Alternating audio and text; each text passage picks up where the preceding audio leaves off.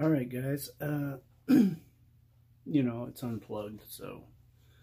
But one thing to note when you're playing in alternate tunings,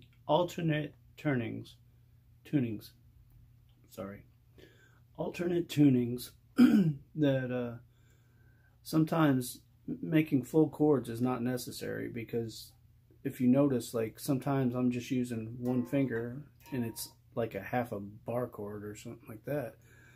But that makes it a whole lot easier with the alternate tunings to do that. When you're doing standard, of course you have to use the whole full chord. But a lot of like tricks, or like shortcuts.